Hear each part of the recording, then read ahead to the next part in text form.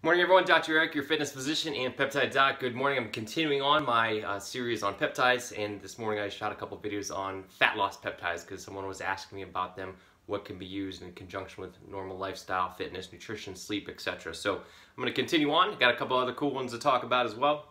Another one that we've probably been bandied about in the literature, especially in the bodybuilding world for a long time, is GW501516, better known as cardarine. It's a PPAR delta agonist, so it's a long word, but basically it's involved with metabolism and fatty acid utilization. Increases the beta oxidation in the cell. In other words, it helps the body to burn fat as fuel, helps turn on the TCA cycle to help it utilize fats and fatty acids, and therefore it can decrease the utilization and need for glucose, which comes in handy for endurance. That's why in the fitness and the kind of sports competition world has been used for elite athletes to boost endurance and boost performance, because it keeps those glucose and glycogen levels in reserve, spares the glucose, helps your body burn off the fatty acids for fuel, provides endurance, boosts in endurance and strength, etc. It can increase the type 1 muscle fibers, which are of course more primed for oxidation, aerobic glycolysis, etc. Again, more for endurance. So it basically, again, increases fatty acid oxidation, increased beta hydroxybutyric acid as well. It's also been noted to decrease inflammation and increase adiponectin. We keep seeing that as a recurring theme. We want our adiponectin levels high.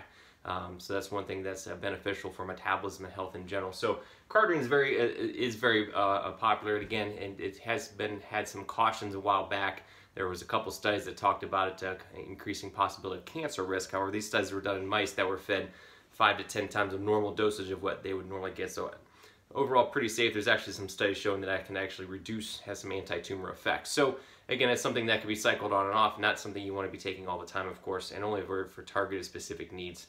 Another one I want to talk about, this is a whole category, this is a whole topic, a whole lecture in itself, but I just want to touch on the GLP-1 agonists.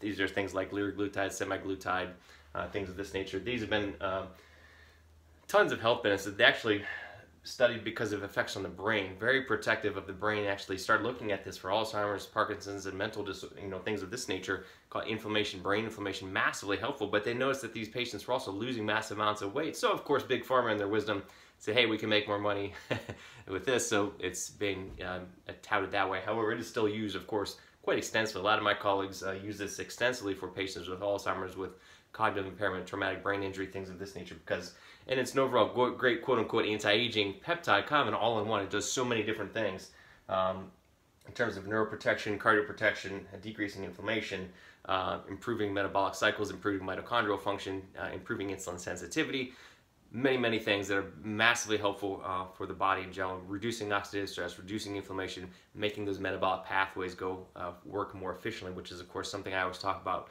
I'm all about treating the cell, right? About cellular nutrition and fitness. That's why it's Primex, Cellular Nutrition and Fitness. New t-shirts coming soon, by the way. In regards to fat loss, again, massively beneficial for this. These are basically incretins. Our body naturally makes incretins, GLP-1, GIP, and